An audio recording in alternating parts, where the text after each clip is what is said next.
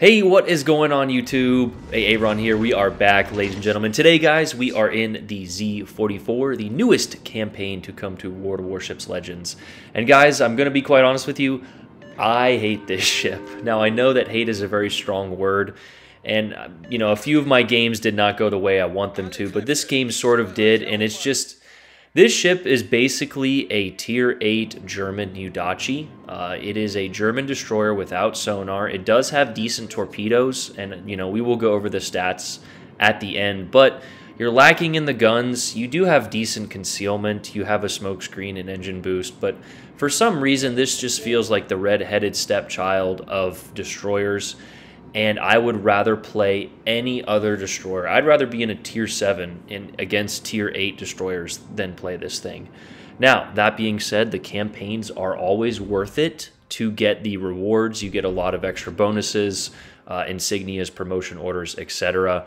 But guys, I'm going to be quite honest. If you wanted to skip this one, this is it. And I know this is going against the mold. A CC saying a ship is bad and not to get it. How could that ever happen if there's the secret wargaming agenda? Well, I'm not a part of this one. And like I said, this is actually the best game we got. I have a few meme-worthy moments. But I do want to edit in some other footage of me going against an AFK destroyer, just to show you how pathetic the guns are. Here, a small and disconnected like I did, you know, tonight. If you guys saw that, it was actually a pretty hilarious moment on stream. And there's nobody around. We literally have free range on this guy.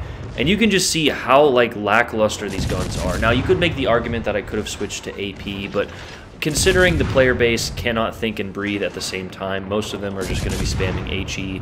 So here is the result. With combination from this Palmer with his secondaries and main guns, it took us, what, just a whole minute here just to kill one destroyer. Now, again, that being said, you can get fires. You know, if you play smart, you can, you know, kind of chip away at other ships. But to me, a concealment torpedo destroyer without sonar of the German variety is the last thing that I want to play. Now, with all of the negative Nancy stuff aside, I do know there is a group of, you know, people that like to play this game, and they like to play ships that are maybe not the most OP, as spamming the Salem in a division 24/7. You know, obviously it's not going to make you a better player, and to me, it's just not that fun. Now, some people do have fun playing, you know, that, and some people have fun playing ships like this. Like we mentioned, it is always a good idea to get the campaign ship. Number one, the rewards, and number two, it'll probably return at a later date. But enough of that. That is kind of my brief review. We will go over the stats and kind of our final thoughts at the end. Let's get to the only interesting game or you know, video-worthy game that I have had in this ship. And as you can see, there's actually a failed division on the other team, and they make themselves known in this cap very shortly. We can see that the Benson pops up, as well as the Sumner. I thought that the twist and track kind of moved there. And here we're just playing some pure guesswork. We threw some torpedoes at that Benson. I'm not sure if he decided to turn towards... I'm not sure what he decided to do. But you can see that we briefly pop out of our smoke there to get a few shots on the Sumner to try and draw him in our direction, and it works. You will notice that we get not one, not two, but 3 torpedo hits for a devastating strike on the Benson. And there's really only one way that we could have gotten a 3rd torpedo strike, and that is if we hit the Sumner. So a huge radar from our fellow P-Bag there, so shout out to him. With 1 shell, that is actually a good example of, you know, the guns, right? With 1 shell hit, we get not the double strike, but 2 kills off both the destroyers, and you will notice the other red destroyer is already dead. So a perfect example of just what it feels like to be on the red team, I guess. The enemy blue team, which is the red team to us, is experiencing the joys of Legends, having 3 destroyers dead in 3 minutes. If you're a destroyer player, now I can't necessarily blame the Benson. He's probably pretty new to the game. His teammate put him in a bad position. But if you're a destroyer player, you have to live past the 7:30 or 8-minute mark in most games. We skipped ahead just a bit. That Vanguard got blasted by all of our battleships. He turned broadside in front of 6 battleships, so what do you expect would happen? That Lepanto was pushing his way in, and honestly, the only threat we have of potentially losing this game right now is if he pushes and kills our Fletcher and that entire flank, and then the other people do something. So we're going to try and assist that Fletcher. He was pretty smart in, signaling things, and that is when I notice Battleship Row appearing from the sea cap. That Brandenburg was briefly spotted, and his other 2 battleship teammates are actually soon to follow, as that Lepanto got dev struck. So we have dev struck 2 of their teammates so far, and they are just down to 4. Oh man, and the clock just hit the 5-minute mark. What a time to be alive on Legends. I seriously don't know what the solution is to this problem. Maybe just saying, a little message. Apparently there is a matchmaker type in World of Warships Blitz that says, if you drop below 50%, you're put into a separate matchmaker of other people who are below 50%. And maybe that would, people have suggested skill-based matchmaking, and that just, I hate to say it, but that wouldn't work. We would be, I would be playing the same 7 people over and over again, and it would just get very boring. Now, maybe some form of that, like we just mentioned, the Blitz variety, but here, I don't know if you guys can tell, I'm getting antsy. There's only 4 ships left. Our team is in no position to throw. Now, stranger things have happened, and I don't recommend doing what I'm about to do. But if you guys can tell by the thumbnail, I go ahead and do the destroyer thing that, most destroyer players, when they do this, they end up throwing the game. I'm going to YOLO rush, and unfortunately this Brandenburg did have the RGA mod, which allows him to see us at a distance of 3 kilometers, and now without that mod, you can see we only saw him at 2 kilometers. For those that don't know, RGA is range of guaranteed acquisition, and that is actually when the FDG pulls a fast one, and I almost get dev struck. If you're a destroyer player and you think that this is a good play, please go back to the school of destroyerness. Now, I probably should have thrown the second set potentially wide.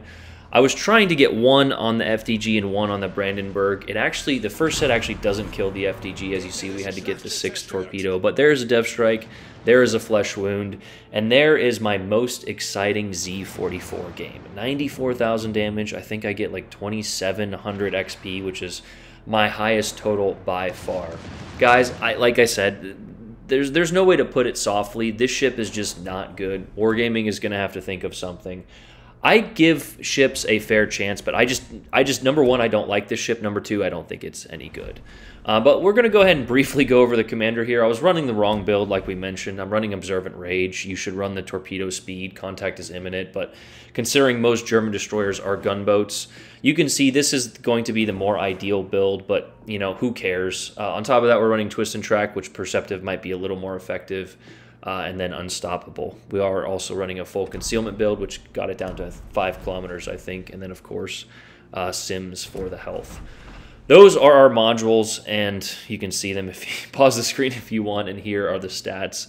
5x1 128s with a 3.4 reload, the 2x5s with 85 second reload, and 12 kilometer range. So this is the only shining or saving grace of this boat, and like we mentioned, if you run a blue Fiora build, you may get some fun or benefit out of it, but maneuverability isn't terrible. The AA defense, as you saw with 28, is pretty bad.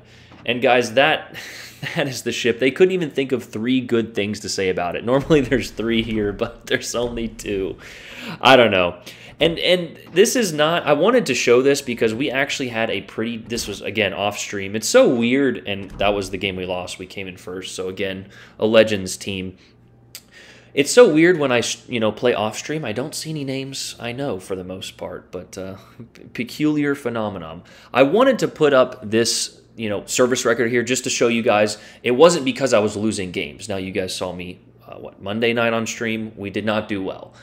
So that definitely has some influence, into it. But personal opinion, I hate the ship. I hate it.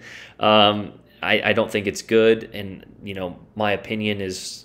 Not that we tend to fall into echo chambers and Legends. We don't like hearing the opinions of others. Now that being said, some people, some people just have no clue. But that being said, a lot of the other CCs and other players don't like this ship. Now I've talked to some people that do, but I guess what does other people say? Different boats for different folks or something like that. So yeah, that's my review, guys. Don't tell the other content creators, though, that Aaron had a negative review. I am the guy that always reviews ships well, according to some people. But yeah, 4 out of 5 wins on the evening, and again, that doesn't change my opinion as we get the scoreboard for this game here.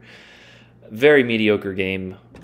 Again, I probably won't touch this ship. But that is my review, guys. I'm sorry that it was, negative, but that's the truth. If people are spending their hard-earned money on a boat, then I just want to, inform them of what they're getting and what I have experienced. Now, I foresee a huge buff coming, and like I said twice in the video, it is always a good idea to get the campaigns. So let me know what you guys think. Are you going to get this ship? I've heard a lot of people say they're not. I don't mind a destroyer campaign at all. That is not the reason I'm upset. The reason I'm upset is just the boat is like I said, any other tier 8 destroyer I would rather play. But that is the ship. That's the review. That's the video. I'm tired here. AA run out. Peace.